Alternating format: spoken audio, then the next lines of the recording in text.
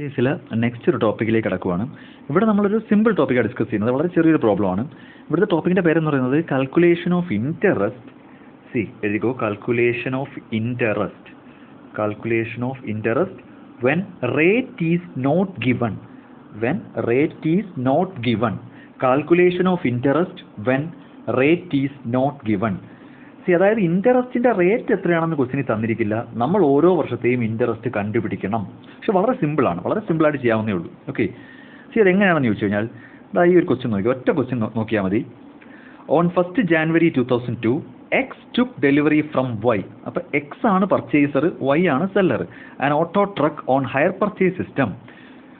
അപ്പോൾ first January 2002 X എന്ന് പറയുന്ന ഒരാൾ വൈ എന്ന് പറയുന്ന ആളുടെ നിന്നും ഒരു ഓട്ടോ ട്രക്ക് ഹയർ പർച്ചേസ് സിസ്റ്റത്തിന് വാങ്ങി. ഓക്കെ, നെക്സ്റ്റ് സെൻറ്റൻസ് ആയിട്ട് 30,000 ഈസ് പെയ്ഡ് ഓൺ ഡെലിവറി. അതായത് ഡൗൺ പേയ്മെൻറ്റ് 30,000 രൂപ ഡൗൺ പേയ്മെൻറ്റ് അടച്ചു. And the balance in 3 instalment of ₹20,000 payable annually.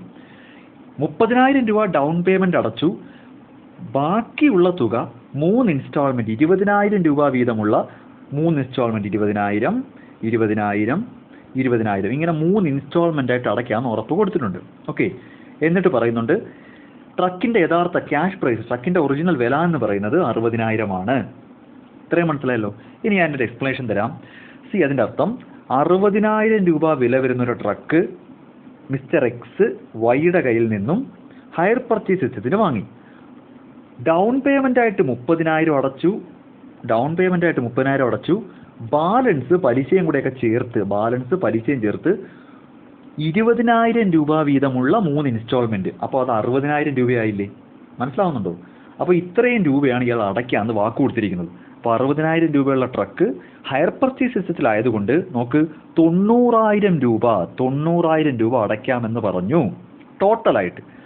Calculate the amount of interest for each year.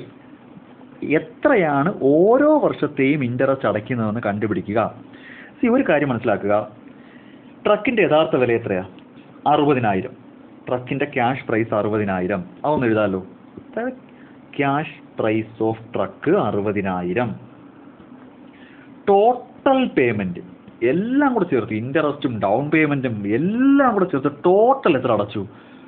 30,000 down പേയ്മെൻറ്റും 20,000 രൂപ വീതമുള്ള 3 പേയ്മെൻറ്റും. അപ്പോൾ 60,000. ടോട്ടൽ 90,000 എന്ന് എഴുതാമല്ലോ. ടോട്ടൽ 90,000 രൂപ കയ്യിൽ നിന്ന് പോകും.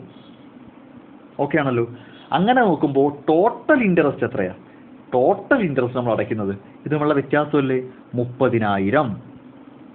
ഇത്രയും മനസ്സിലായില്ലേ? നമ്മൾ ഈ ഒരു കേസിൽ നമ്മൾ എക്സ് എന്ന് പറയുന്ന ആൾ വൈ എന്ന് പറയുന്ന ആൾക്ക് ടോട്ടലായിട്ട് 30,000 രൂപ ഇൻട്രസ്റ്റ് അടയ്ക്കേണ്ടി വരും.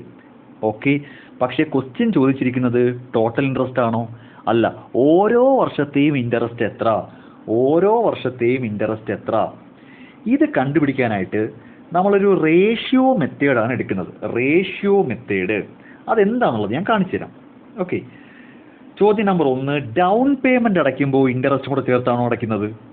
തെറ്റിച്ചുകളല്ലേ. ഡൗൺ പേയ്മെൻറ്റ് അടയ്ക്കുമ്പോൾ ഇൻട്രസ്റ്റ് ഉണ്ടോ? ഇല്ല.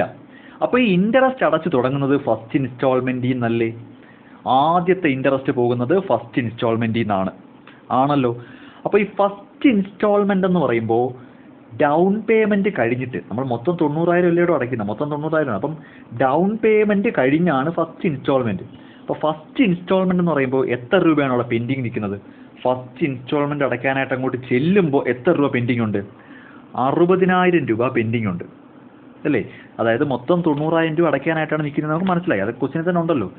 ടോട്ടൽ എന്ന് പറയുന്നത് 90,000 അടയ്ക്കണം, ഇൻട്രസ്റ്റ് കൂടെ ചേർത്ത്. ഓക്കെ, 30,000 ഡൗൺ പേയ്മെൻറ്റ് അടച്ചു.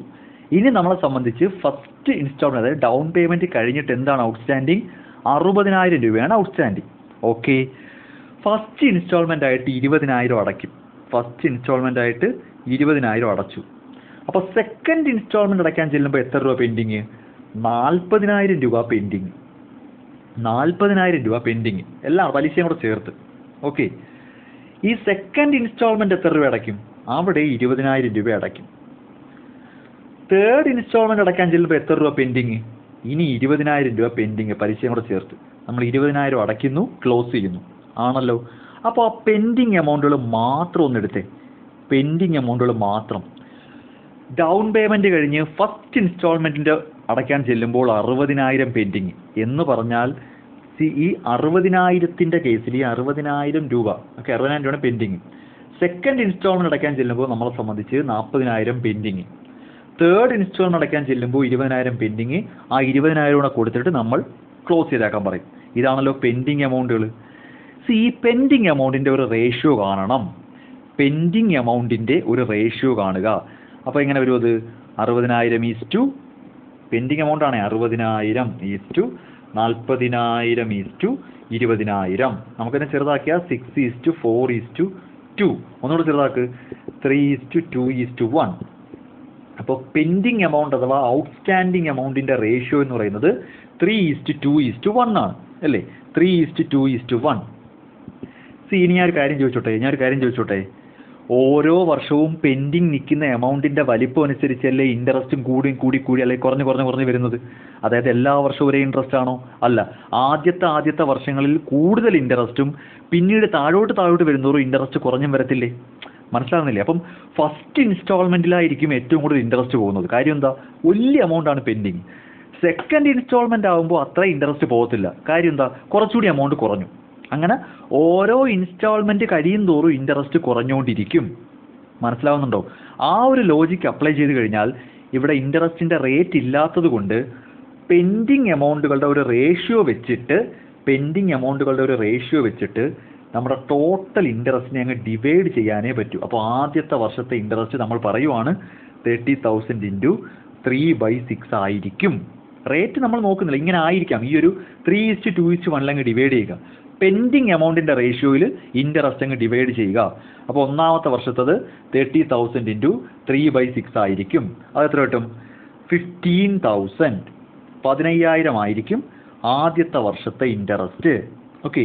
അപ്പോൾ രണ്ടാമത്തെ വർഷത്തെ ഇൻട്രസ്റ്റ് എന്ന് പറയുമ്പോൾ കുറച്ചുകൂടി കുറയുമല്ലോ. അപ്പോൾ അത് × 2/6 വരും. ഇത് 2/6 വരും. അത് എത്ര കിട്ടും? 10,000. കുറച്ചുകൂടി കുറഞ്ഞു. ലോജിക്കലി ഇങ്ങനെയാണല്ലോ. ആദ്യത്തെ വർഷം 15,000 ഇൻട്രസ്റ്റ്, രണ്ടാമത്തെ വർഷം 10,000 ഇൻട്രസ്റ്റ്. Okay, 10,000 interest. നമ്മുടെ അറിവനുസരിച്ച് ഇത് ശരി തന്നെയാണ്. 15 കഴിഞ്ഞാൽ 10 കുറഞ്ഞ് തന്നെയാണ് വരേണ്ടത്. മൂന്നാമത്തെ വർഷത്തെ ഇൻട്രസ്റ്റ് എത്രയായിരിക്കും? 30,000 × 1/6 5,000. അതായത് 15,000 10,000 5,000 മൂന്നുകൂടെ കൂട്ടി നോക്കിയേ 30,000. കണ്ടോ?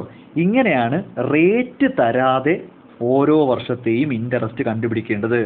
മെയിനായിട്ട് ശ്രദ്ധിക്കേണ്ടുന്നത് ഓരോ ഇൻസ്റ്റാൾമെന്റിന് മുൻപുമുള്ള ഔട്ട്സ്റ്റാൻഡിങ് അഥവാ പെൻഡിങ് എമൗണ്ട് കണ്ടുപിടിക്കണം. ആ പെൻഡിങ് എമൗണ്ടിന്റെ റേഷ്യോ എടുക്കുക. ആ റേഷ്യോ വെച്ചിട്ട് ഇൻട്രസ്റ്റിനെ ഡിവൈഡ് ചെയ്യുക. ക്ലിയർ ആണല്ലോ? ഇങ്ങനെയാണ് നമ്മൾ എന്ത് കണ്ടുപിടിക്കുന്നത്? റേറ്റ് ഇല്ലാത്ത സിറ്റുവേഷനിൽ ഇൻട്രസ്റ്റ് കണ്ടുപിടിച്ചിട്ട് പ്രോബ്ലം വർക്കൗട്ട് ചെയ്യേണ്ടത്. ഓക്കെ.